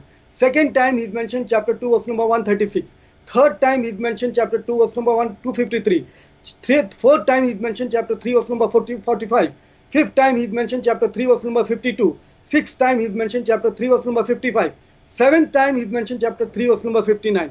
So 6 times he is mentioned previously. Seventh time in chapter 3 verse number 59. Seventh time. How many times Adam is mentioned in chapter 3 verse number 59?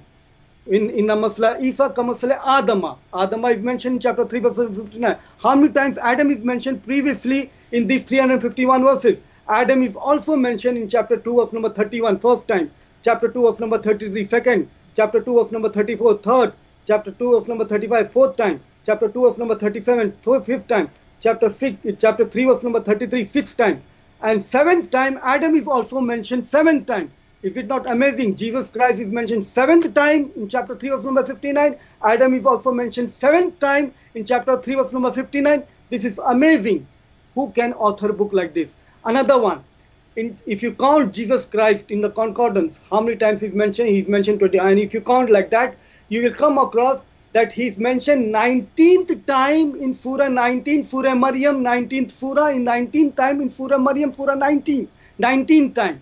This is amazing by itself. Now, how many times Adam is mentioned? Adam is also mentioned 19th time in the 19th Surah, Surah Maryam. This is amazing. Who can author a book like this? Satan cannot author a book like this. Satan is not speaking against itself. Satan is job is to spread evil. Quran is not spreading evil. So who can author book like this? If it proves that Quran is from God, nobody can author book like this, then this is from God. If this is from God, then Prophet Muhammad Sallallahu Alaihi Wasallam is the true prophet of God. Thank you, Dr. Shuaib. Sam, he went about 15 to 20 seconds over, so if you need an extra... Go ahead. Just keeping things fair. All right, Sam, you have 5 minutes. Go ahead. Notice what he said. He goes that Satan can't be author of the Quran because the Quran condemns Satan. Guys, I want you to congratulate him. He just proved Paul is a true apostle of Jesus Christ. You know why? Because Paul condemns Satan. He just proved that Joseph Smith is a true prophet of God. You know why? Because Joseph Smith also condemns Satan. He also proved that Mirza Ghulam Ahmed must be a true prophet of Allah and the Indian Messiah because he too condemns Satan. This shows his ignorance because he doesn't understand that 2 Corinthians 11 verses 13 and 15 says that Satan can masquerade as an angel of light. So Satan can appear to a false prophet, deceive him into thinking that he is a righteous spirit, and have him attack a false Satan. The Satan of the Quran is not the true Satan. You know how I know? Because the Satan of the Quran is a genie named Iblis. So here, Satan, smarter than Muhammad, smarter than Shuaib, deceived Muhammad into thinking that Iblis is actually him. So he's seeking refuge with Allah from a fake Satan, because that's the brilliance of Satan. He appears as an angel of light to deceive you. But according to your criteria, you prove Paul is a true apostle because Paul condemns Satan. 2 Corinthians 2 verse 11, 1 Thessalonians chapter 3 verse 5, 2 Thessalonians chapter 3 verse 3, 1 Corinthians 11 verses 2 to 4 and 13, 15. So, but Paul contradicts Muhammad. That means Muhammad must be a son of Satan because Paul, who condemns Satan, wouldn't be used of Satan and must be a true messenger. You ended up proving too much. So my point stands. What you're showing me is nothing more than satanic miracles inspired by a satanic prophet to deceive people like you into hell by thinking these are miracles from the true God. But let's go back to the point. You didn't address it. Chapter 17 verse 1 is a contradiction if you heard me correctly. So let me repeat my point, Shuaib. Don't tap dance because I'm not going to let you run. In 17 verse 1 it says, glorified be he who took his servant by night from the sacred mosque to the farthest mosque. In the Quran it says the Quran is a book that explains all things in detail. Chapter 6 verse 114, chapter 12 verse 111, even chapter 10 verse 37, I add more verses, chapter 16 verse 89, chapter 41 verse 3. If the Quran fails to provide details, that means the Quran is a lie. It is full of errors. You need to now destroy the Quran because it fails its own test. So I'm going to ask you again. Provide the details from the Quran. What is the sacred mosque? What's the farthest mosque? And who is this servant? You have to show me from the Quran. And then explain to me in chapter Surah verse 111, who is Abu Lahab? You have to show me from the Quran. If not, then your Quran is full of errors. It's full of holes. It's full of contradictions. Stop being a Muslim. And then on top of that, you said, well, the Quran condemns intoxicants. It's a work of Satan. Guys, I want you to thank Shuaib again. He proved Allah is Satan. Do you know why?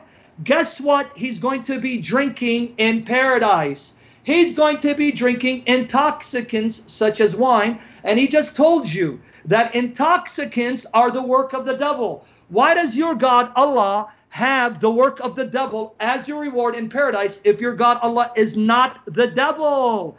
Chapter 5 of the Quran, verses 90 to 91. So thank you, Shuaib, for now further proving that Allah is the devil who appeared to Muhammad to deceive him into thinking he's a true prophet. Now let's use chapter 3, verse 59 to destroy Islam. I can't believe you use 359 because 359 shows that the author of the Quran has to be the devil, because that is the worst example you can give that Adam's like Jesus. So here's my challenge to you. Number one, show me where the Quran says, like Jesus, Adam is kalimatuhu, alqaha illa Maryam. Chapter 4, verse 171, that Adam is the word of Allah sent down to Maryam. Show me in the Quran where Adam is said to be ruhin minhu. Chapter 4, verse 171 of the Quran. Show me in the Quran where Adam raised the dead, gave life to the dead, created from clay a bird, and breathed into it life the way Jesus did, who did it exactly like your God did in creating Adam. Show me Adam doing that. Fifthly, show me where Adam is sinless like Jesus is. Sixthly, show me again why is it that Jesus is born from a virgin when he didn't have to be born from a virgin? Whereas Adam is the first man. Being the first man, he couldn't have parents. So he had to be born from the dust or whatever way. So he couldn't have parents because he's the first man. But Jesus, on the other hand, didn't have to be born of a virgin. Why was he born of a virgin but Adam wasn't? And then moreover, here's what I want you to show me. I want you to show me where the Quran says that Allah took Adam to himself, like Allah took Jesus to himself in chapter 3, verse 55, and chapter 4, verse 171. I'm sorry, 4:158, 4:158, 355, 4:158. Show me how Adam is exactly like Jesus when he's so unlike Jesus, and Jesus is better than Adam and better than your Prophet Muhammad. And seventhly, show me where anything is said about anyone's wife or mother that they're the greatest woman that God created, like is said about Jesus's mother in chapter 3, verse 42, and explain to everyone why is it that Jesus's mother is the only woman mentioned by name. Not even the wives of your prophet or the mother of your prophet are mentioned. In fact, the hadith in Sahih Muslim says the mother of your prophet is burning in hell. Damn. So that actually shows that Adam's not like Jesus. Go ahead. All right, Dr. Shuaib, I gave Sam about an extra 15 to 20 seconds because you went a little bit over, but then he went 30 seconds beyond that very rudely, and so you can have about 30 seconds extra as you respond here. Okay, Mark chapter 3, verse number 23. See, you are now against the Bible also. Mark chapter 3, verse number 23, 24. And if a kingdom is divided, how can Satan cast out Satan? If a kingdom is be divided against itself, that kingdom cannot stand. And if Satan rise up against himself, and he divided, he cannot stand, but hath an end. And Satan kingdom is not an end. No man can enter into a strong man's house and spoil his good, except he will first behind the strong man and then. So, if a house is divided against itself, the house cannot stand. If Satan is speaking against itself, it cannot stand. So this cannot be from Satan. Now you're telling me, show me from the Quran where it is in detail. Show me from the Quran where it is in detail. Quran mentions in chapter 16, verse number 43. Fas'alu ahli dhikri in kuntum la ta'lamun. Fas'alu ahli dhikri in kuntum la ta'lamun. Ask the people who know if you don't know. Ask the people who know if you don't know. If you want to know anything, ask the expert. This is the guidance from the Quran. Fas'alu ahli dhikri in kuntum ta'lamun. So Quran is giving you guidance to know everything in detail. Now he's saying that show me who was Abu Lahab. Abu Lahab, when the revelation was given, everybody knew who is Abu Lahab. Who is Abu Lahab? Abu Lahab was the uncle of Prophet Muhammad. He was the avowed enemy of Prophet Muhammad. Wherever he went, he spoke against the Prophet Muhammad. Wherever Prophet Muhammad went and stood there and he said, oh people, this is like this is day. So Abu Lahab will stand in the same place. He will say, no, this is night. Oh people, this is night. If Prophet Muhammad said that this is night, he will say, no, this is day. So he was speaking against Prophet Muhammad every time. So now the revelation comes that Abu Lahab will be thrown into hellfire, meaning Abu Lahab will not become a Muslim. Now tell me, how can a human being like Muhammad can make a statement that this person will not be a Muslim? He will be thrown into hellfire, he will not be a Muslim. And to become a Muslim, he has to just recite the kalima, shahada, ashhadu an la ilaha illallah wa ashhadu anna Muhammadan abduhu rasuluh. Now this person, he was against Prophet Muhammad. He was avowed enemy of Prophet Muhammad. The best thing to do for him was to say, oh Muhammad, this Quran is claiming that I'll be thrown into hellfire. I will not be a Muslim. Here I am. I recite the Shahada, and Quran would have been proved false. But no, he lived for 10 years after that revelation.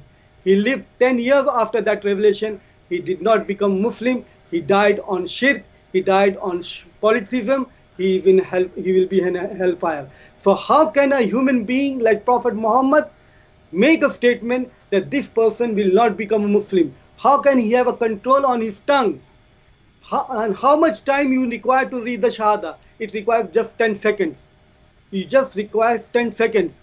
He got 10 years of life 10 years of life, he did not recite the Shahada. This shows that Prophet Muhammad ﷺ is the Prophet of God, the revelation from God. This is from revelation of God. No human being can make a statement that this person will not utter these words when you know that this person is against himself. How can a person make a statement like that? And at the time of Prophet Muhammad ﷺ, the whole of Arabia, gradually they are all becoming Muslim. One by one, in group by group, they are all gradually becoming Muslim. Only few people became mushrik. Few people died on shirk.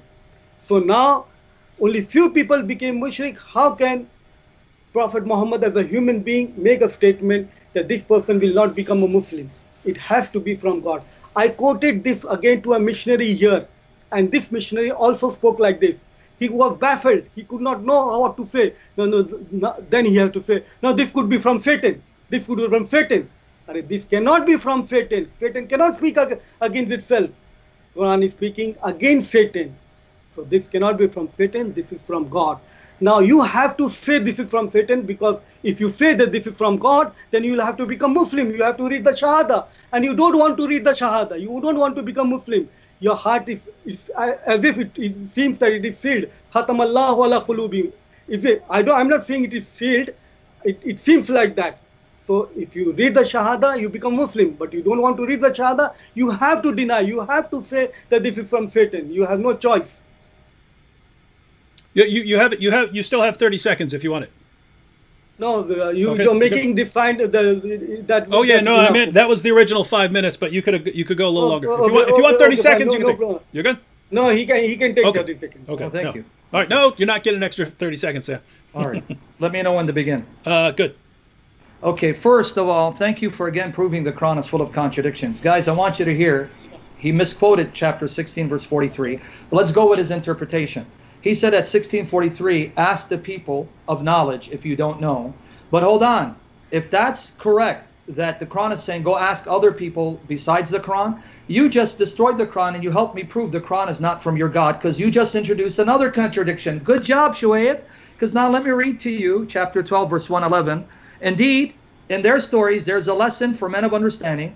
The Quran is not a forged statement, but a confirmation of Allah's existing books, and a detailed explanation of everything, and a guide and a mercy for the people who believe. A detailed explanation of everything, not some things, everything. And in case you still don't get it, chapter 41, verse 3, a book whereof the verses are explained in detail.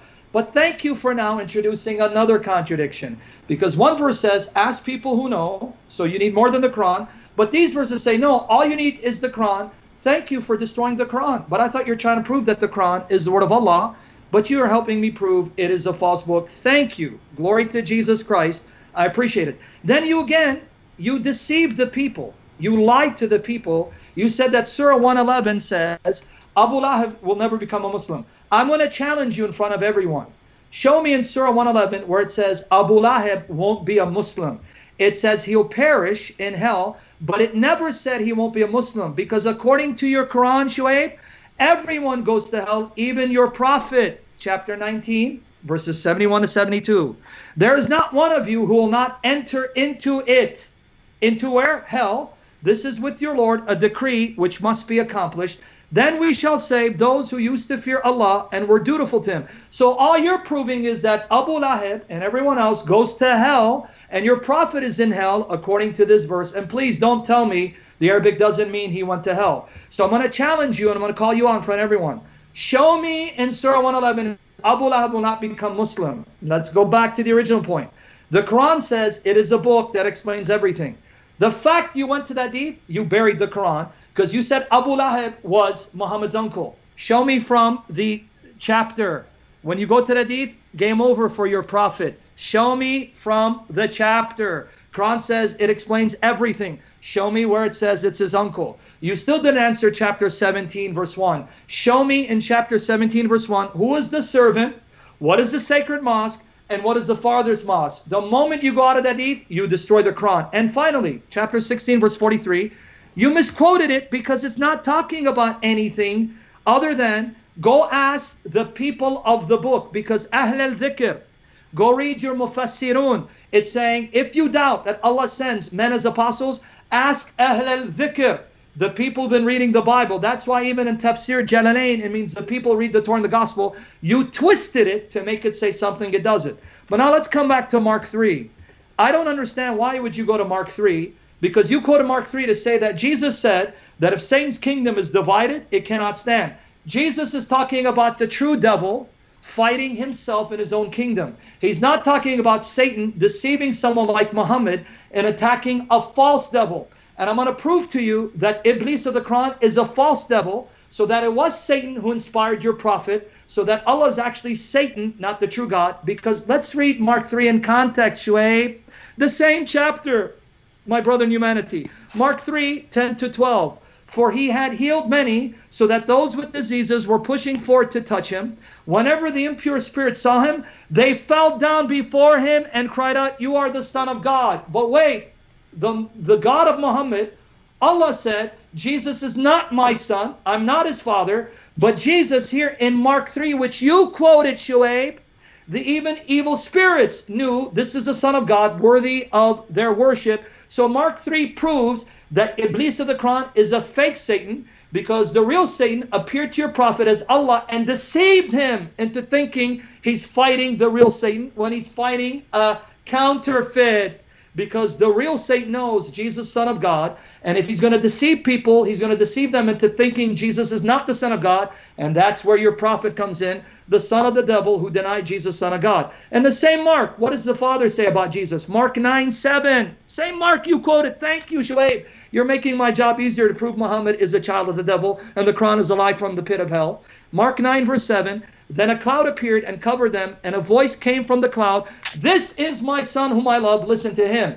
So according to your prophet, Allah is not the father of Jesus. Muhammad didn't believe Jesus, Son of God. Therefore, Allah is Satan, who inspired Muhammad into attacking a fake devil, because the true God, his true son is Jesus, whom he loves, and he commands someone like you to follow his son, not Muhammad, the agent of the devil. Game over, Shuaib. It's over for you, as it's over for Muhammad. Glory to Jesus. Muhammad's God and judge. All right, Dr. Shuaib, Sam went 23 seconds over. We need to start winding down because it is 10:37 here, so we've been going, getting close to 2 hours. So what we're going to do is, to start winding down, is we're going to go 4 minutes, 4 minutes, 3 minutes, 3 minutes, 2 minutes, 2 minutes, 1 minute, 1 minute, and then since Dr. Shuaib is our guest, I'm going to give him an additional minute at the end to close out, since he's our guest. By the way, David, do me a favor. Let me know. Say, hey, 10 seconds, because I'm not watching you. I'm not seeing the screen. That's why I'm not seeing your hands. I'll blurt it out. Just say 10 seconds, so I don't go over, because I don't want to go over. I want to stay within time. Okay, Dr. Shuaib, you have 4 minutes, but you have about an extra 25 seconds because Sam once again rudely went over. So when you see me hold my hand up, that means 4 minutes, but you can still take an extra 20 to 25 seconds.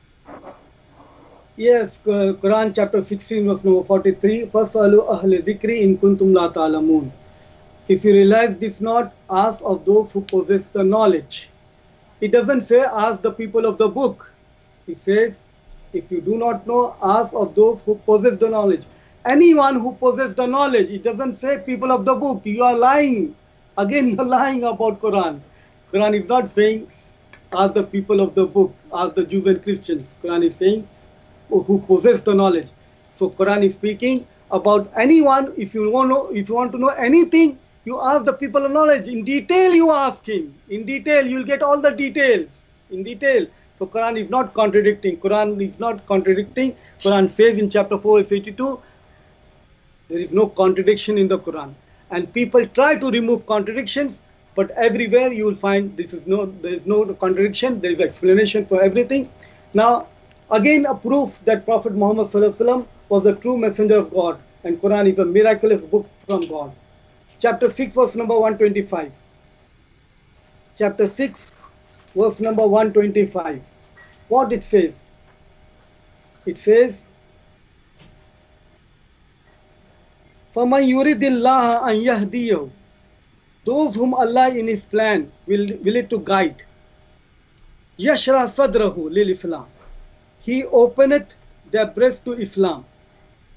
وَمَنْ يُرِدْ أَنْ يُفْلِهَ لَهُ يَجْعَلْ صَدْرَهُ زَيَّقًا حَرَجًا كَأَنَّمَا يَصْعَدُ فِي السَّمَاءِ. Those whom Allah in His plan will to guide, he openeth their breast in Islam. Those whom he willeth to leave straying, he maketh their breast close. He maketh their breast closed and constricted, as if they had to climb up the skies. As if they have to climb up to the skies.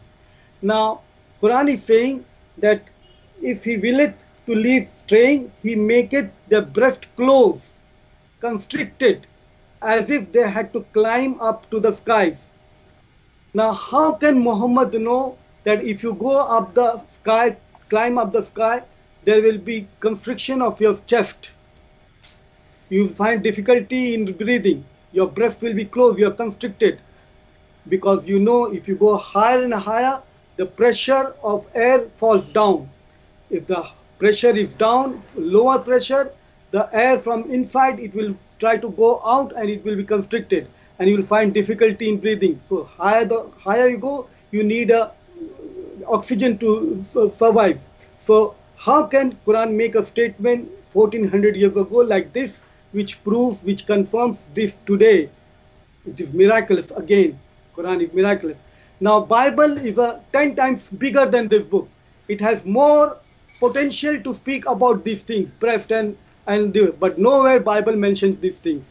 Quran mentions this, and Quran, alhamdulillah, again proves that this is from God.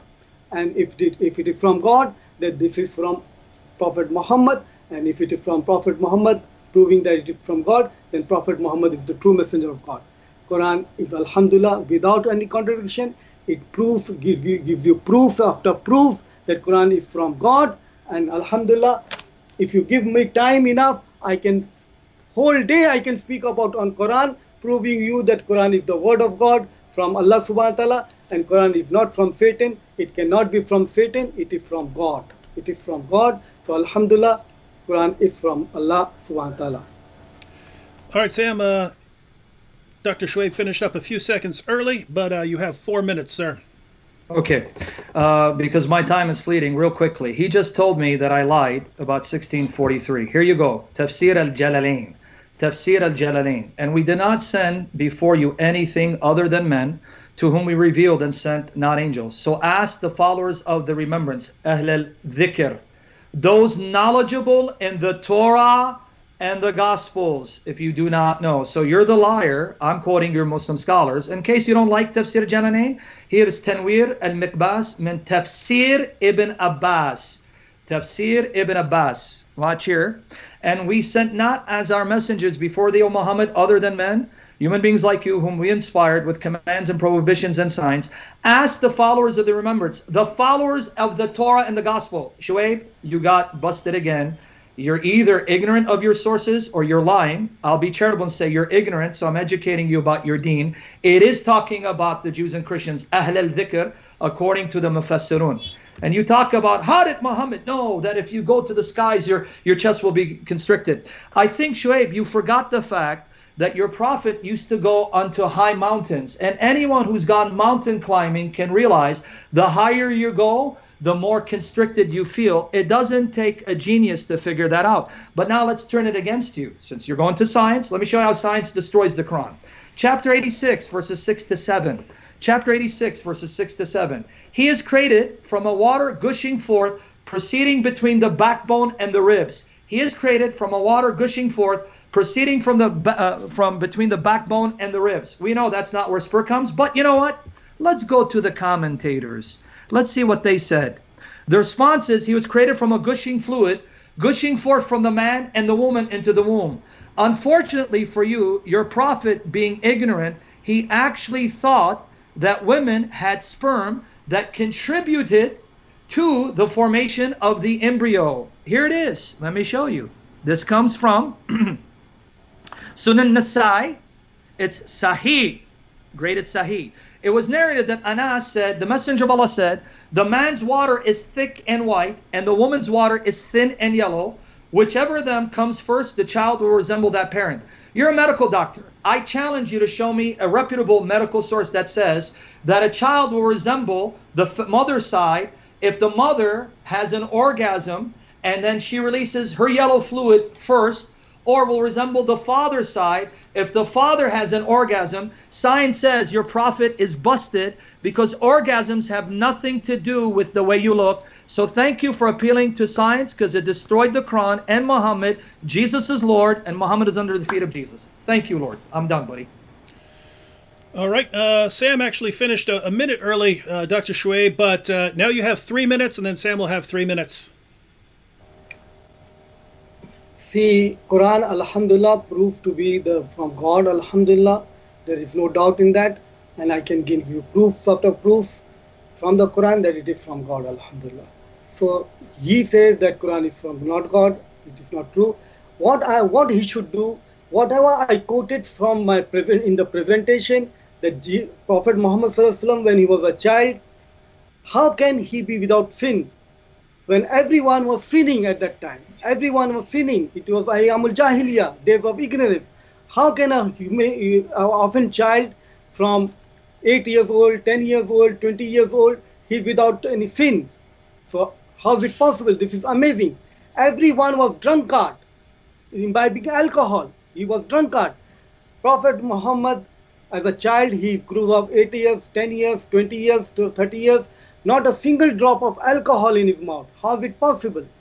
It is just impossible. It is no less than a miracle. It is a miraculous thing. Prophet Muhammad, at his time, people used to worship idols.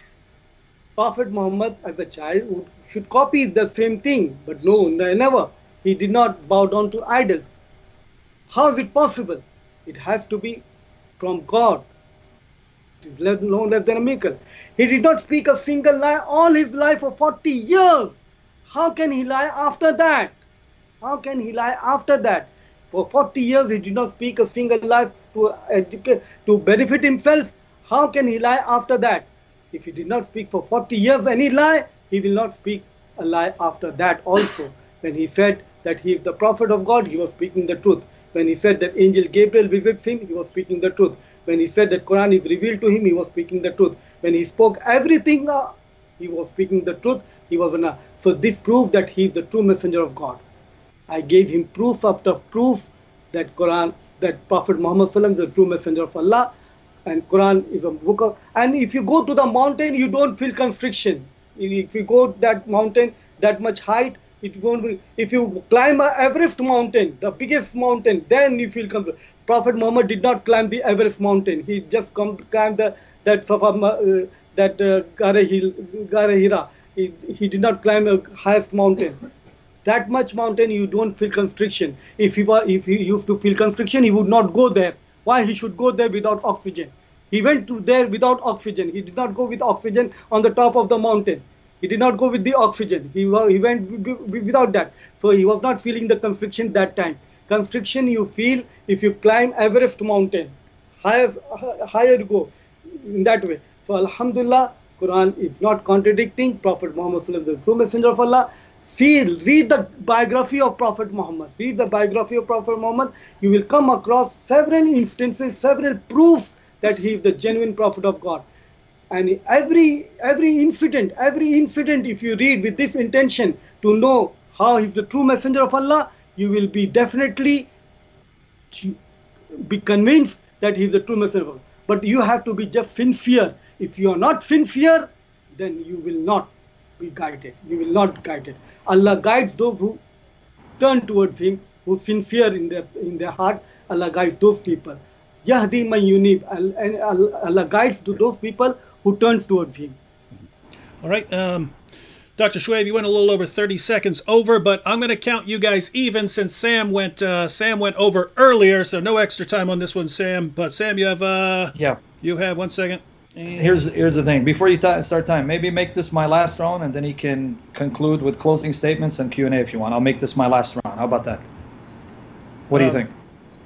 Because it's already like close to whatever. So should I make this my last rebuttal, then you give him closing statements, or do you want to do more it's rebuttals? Up to you. Yeah, do your 3 minutes, and then we can go closing statements. I don't know if we want to do... he can make the final statement. I'll just make this my final one. All right, go ready? Mm-hmm, go ahead. Okay. He said that Muhammad from childhood avoided idolatry. No, he didn't. Here it is. This comes from Ibn Ishaq. Ibn Ishaq, This is from Ibn Ishaq. This is from Alfred Guillaume, Islam, pages 26, 27. I was told that the Apostle of Allah said, he was talking about Zayd. He was the first to braid me for idolatry. He was the first. Guys, Muhammad. Zayd ibn Amr, was the first to rebuke me for idolatry and forbid me to worship idols. Why?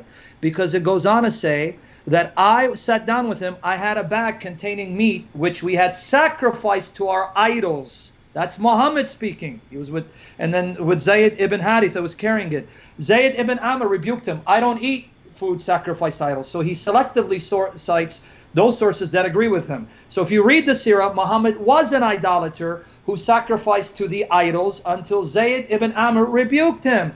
Moreover, he's still an idolater, because as Shuaib to explain to you, why do Muslims smother, kiss, caress a black stone? That black stone was one of the stones that the pagans would venerate, and then Muhammad would kiss it, smother it, touch it, and weep on it, to the point that Umar ibn al-Khattab said, I know you're a stone that neither harms nor benefits. Had I not seen the Messenger of Allah do it, I would not have done it. He'd even know why my prophet is smooching a black stone like a pagan. All because it's come from Abraham. No, it doesn't. Leviticus 26 verse 1 says that the God of Abraham will not allow you to take a stone and smother it and kiss it like a pagan. So you're wrong. Your prophet was a pagan and died a pagan. But then you say your prophet was a man of integrity. What sources are you reading? Sahih Bukhari, volume 5, number 369. Allah's apostle said, who is going to kill Ka'b ibn al-Ashraf, who has hurt Allah and his apostle? Muhammad bin Maslama said, oh Allah's apostle, I will kill him. The prophet said yes, but Maslama said, allow me to use deceit to deceive Ka'b. You may do it. Wow, your prophet, a man of integrity who doesn't lie, ordered his companions to murder someone and use lie and trickery to murder him. What are you talking about? Where did you get that your prophet is a man of integrity? He was a murderer and a liar and a deceiver according to your sources. And then it gets worse for you, because over here, when you go to Sahih Bukhari, let me get it here, volume 7, number 427. This is what your prophet said. If I take an oath and later find something better than that, then I do what is better and expiate my oath. So here your prophet saying he's a bold-faced liar. He'll give you his word, but if he sees something better, seconds. You know what? I cancel my oath and I'm going to do something better. Your sources condemn your prophet as an idolater and a liar. Case closed. Islam is over. Jesus is Lord. I'm done. No, Islam is not over. One second, Shuaib. Sam has said that that's his final statement. So I'm going to give you. We were going to go 2-2, then 1-1, but I'll just give you 2 minutes to conclude. No, Islam is not over. Islam is always increasing, and it will be overcoming everyone. You said that we smothered the black stone. Black stone we don't worship. Anybody worships anything. If you worship anything, he will be proud to say that I'm worshipping this thing. I know Hindus here, they are worshipping insignificant stones. A piece of stone they worship. In Hindus here, if you ask this Hindu, do you worship this stone? He will be proud to say that I worship this stone, because he believes that this stone is his God. So he will be proud to say. No Muslim in the world will say that we worship the black stone. No Muslim will admit that. We don't worship the black stone. We worship Allah. We worship Allah. What is worship? Worship means obedience to Allah. Whatever Allah says, you do willing to obedience. If Allah commands you to follow the Prophet, following the Prophet and smothering, then this is worship. So you're worshipping Allah. You're not worshipping the stone. Allah commanded the angels to bow down to Adam. Allah commanded the angels to bow down to Adam. The angels, they were not worshipping Adam. They were worshipping Allah because they were obeying Allah. Obedience to Allah is worship. So obedience to Allah is worship. Allah is commanding to obey the Prophet. We are following Allah. We are obeying Allah. So this is worship of Allah. We are not worshipping stone. We are not worshipping black stone. Anybody who worships anything, he will be proud to say that I'm worshipping that. No Muslim will ever say that I am worshipping this stone. Nobody. Did any Muslim said to you that I worship this stone? I challenge you. No Muslim will say that I worship this stone. All right. Thank you, Dr. Shuaib. And that concludes our debate. Ladies and gentlemen, I told Dr. Shuaib we would go between 1 and 2 hours, and it's been almost 2 complete hours. Although, Dr. Shuaib... No, just give me 1 minute. What we should have done, he should have proved to me that Paul, when he says, according to the scriptures, this is there in the scripture. There is not there in the scripture that Come Jesus tomorrow. will rise from the dead. Yeah, if, it's not there anywhere. Yeah, he should have given that, but he didn't give all that. Dr. Shuaib, we've been focusing on Muhammad this week, but we're planning on having other weeks. So there will be, a week where we discuss the Trinity, a week where we discuss the Apostle Paul. So you're always welcome back if you want to have an in-depth discussion on one of those topics. There were two invitations here based on who's in the chat. Christian Prince is in the chat, and he said that if you want to debate him, you're welcome on his channel. Dr. Shuaib, Christian Prince has agreed. If you want to debate him, you're welcome to do that on his channel. And I saw people responding to Fareed Responds, so I'm assuming that Fareed Responds was in the chat. Fareed, you don't have to be in the chat. You can join us live. Please. Any night, just give us heads up. Send me an email. Tell us you want to be on. Bring a friend. Yeah, bring a friend. So in which case I wouldn't be moderator. We'd have sort of a 2-on-2 discussion. And we'll have more coming up this week. Special thanks to Sam Shamoun and Dr. Shuaib Sayyed. Thank you so much. Thank you so much. Thank you, Shuaib. Have me on. Like you. Thank you so much. And I just request to be sincere. And if you are sincere, then you will accept Islam. As I said, that Jalaluddin Rumi said, you can beat 40 scholars with 1 fact, but you can't beat an idiot, in this case, insincere person, with 40 facts. Thank you, Doctor, and we'll catch you all next time. Thanks, everyone, for joining in. God bless you all. Thank you so much. Take care, buddy. Bye.